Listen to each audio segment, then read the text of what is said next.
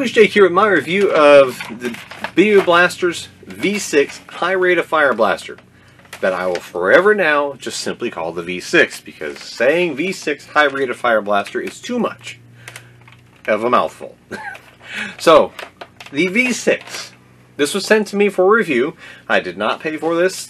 Biu Blasters contacted me and asked if I want to check this out. And much like Captain Xavier, I am somebody who has no shame when it comes to getting free stuff. I agree with him on that.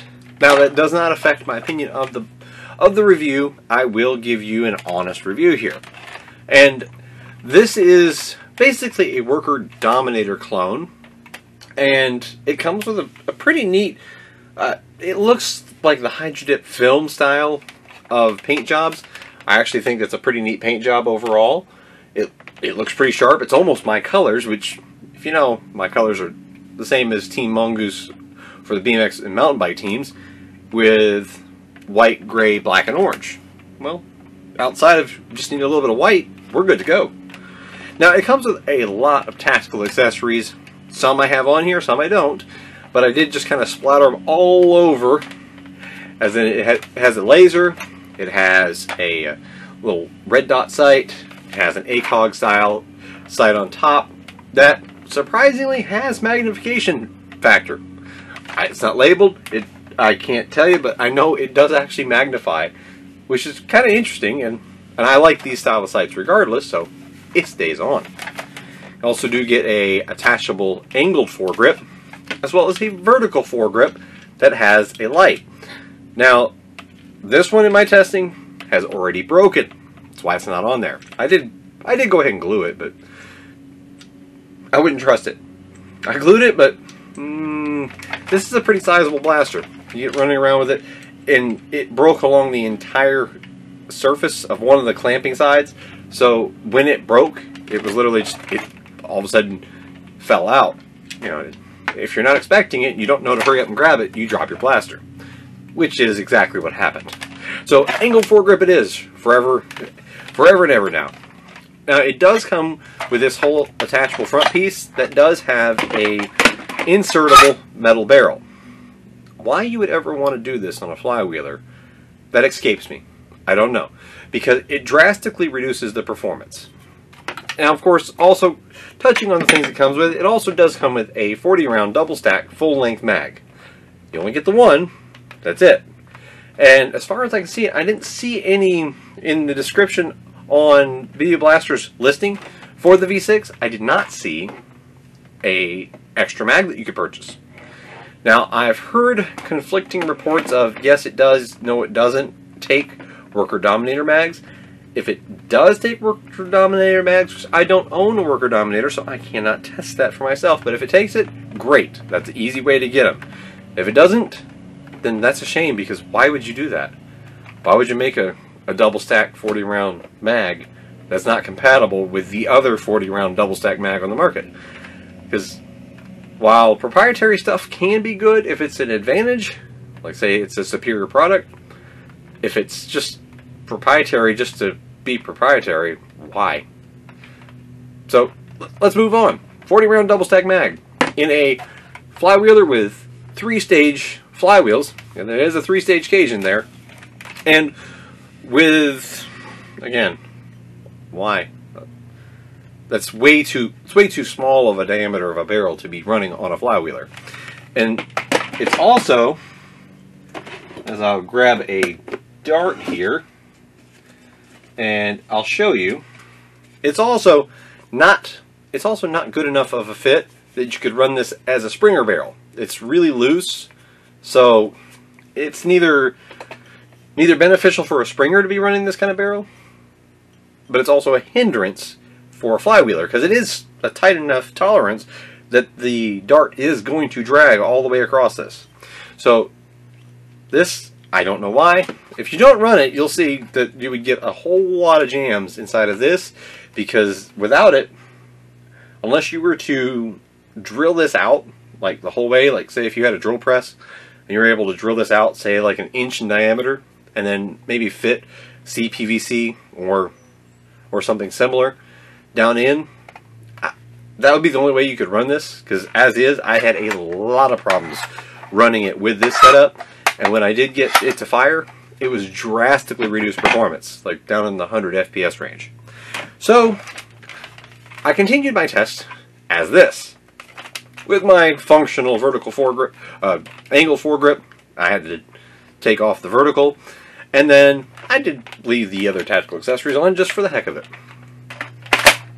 Now, one thing to note, once you've removed the included front attachment, you can put on your run-of-the-mill Nerf attachment, and it will secure. So you can have a muzzle of some other variety. Now, of course, this is what everybody's here for.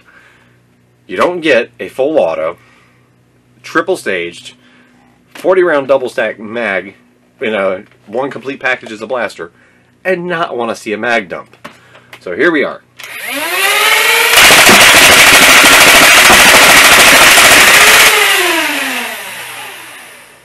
And yes, it's awesome to do that. It really is. And that was the entire mag, completely free of jams, hesitations, and it, even though it is running on a small 2S battery pack, which that is placed here. There's one single Phillips screw, comes with it with a little USB charger.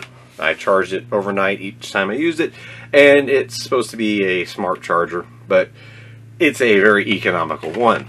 Now, with this setup, which this is how I tested it for the remainder of the test, I actually was averaging about 145 feet per second on carefully, you know, it's a very, very high rate of fire. Let's actually take a look in there.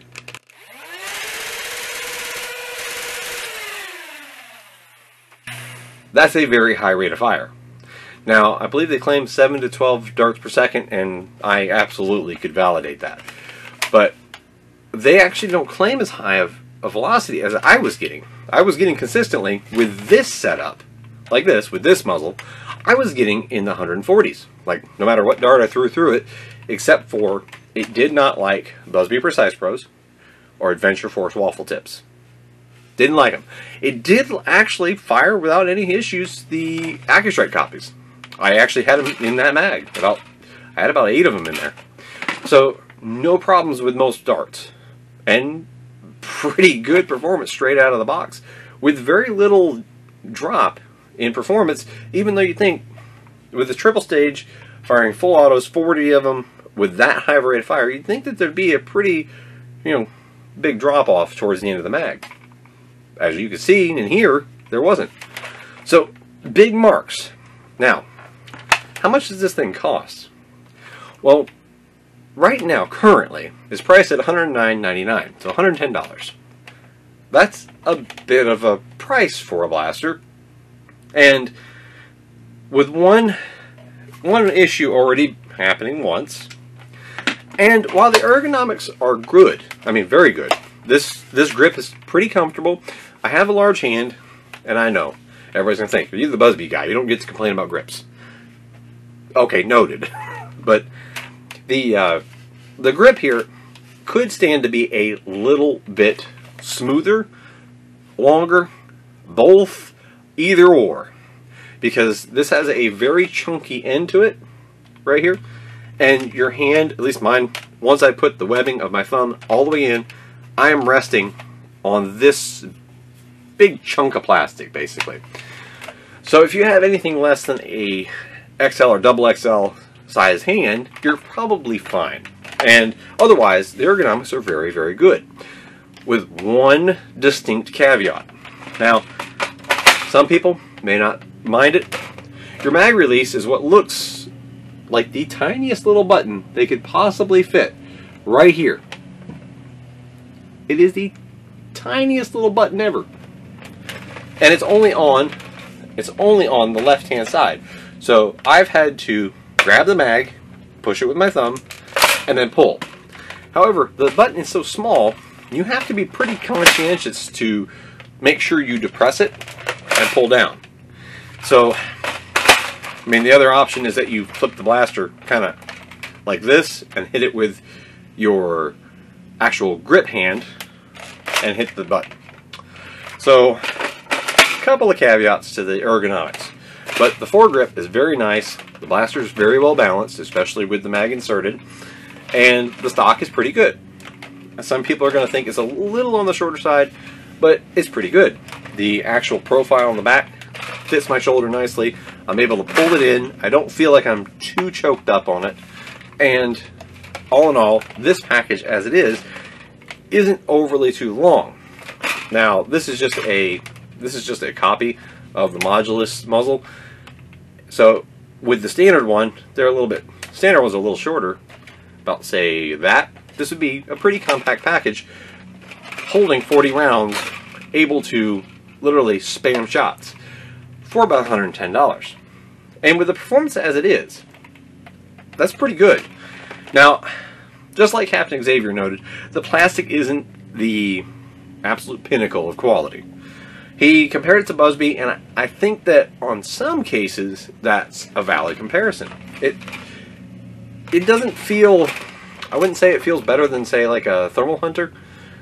I would say it's definitely not up to, like, say, Nerf Rival standards. It feels a little one step below that, but pretty solid overall. All the noise you're hearing is this thing.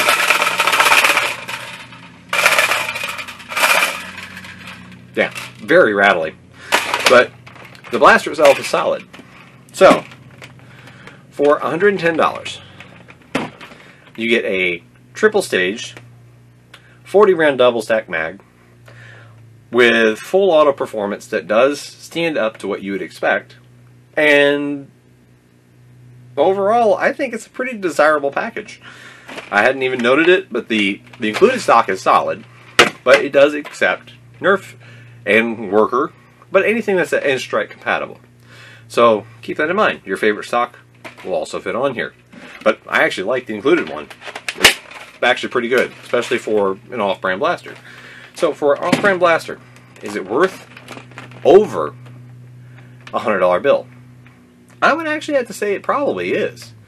I know that's not a real emphatic, yeah, it's absolutely worth it. But because, I don't know. Is it something that you yourself are after? I'm more of a Springer guy, but this thing does put a smile on my face. It really does. I mean, a mag dump out of this is pretty awesome. And I didn't have to build up a Dominator to do it. So I guess that's really the buyer of it.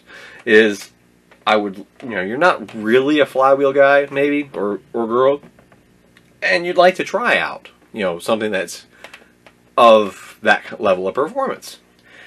But I do think there is some mod potential here. I think that, you have the option to upgrade the motors, and this one might be the perfect platform for me to kind of give that a shot. I think, to be honest, my flywheel modding experience has been more down the lines of Strifes and the odd Busby Brute or Cyclonic. So this might be more of, time for me to step it up a little bit and mod this thing. But as is, it provides pretty good performance. Kind of like the, we'll say, it's the Nexus Pro of upper tier flywheelers. You actually get into the above HVZ level performance, and you're doing so. I mean, you actually have to detune this a little bit to be HVZ compliant. So, I mean, that's where it stands. It's actually above HVZ level performance, so you would have to detune it. And that's pretty good, straight out of the package. And it comes with enough accessories that, you can personalize it to what you want. The laser sight is actually effective. This sight, for those who like open sights, it's good enough as it is. It does actually have a green crosshair that lights up, and that's pretty neat. I actually like the fact that there's a genuine magnification to the ACOG sight. It's pretty neat. So, yeah, I can give my thumbs up to this thing. If you're willing to spend $110 on a flywheeler, I mean, what else are you going to directly compare this to? And that's what you'd have to do yourself. For $110, what else to compare to? And I had seen Xbox games, he had said that his took Dominator Max. That's the only confirmed time I've seen anybody say it, so if he said it, it's probably true. And if that's, if his at least did, that confirms it enough for me that, hey, if it'll take Dominator mags, you can grab, grab 6, 7, 8 of those, grab this, and have at it. It's a pretty aesthetically pleasing package that's good enough ergonomically that I can't really complain too much, and the performance backs it up. So, yeah, the V6 from Biu Blasters. Link will be in the description below. I actually kind of like it. I do. So, thanks for watching. Hope you enjoyed it.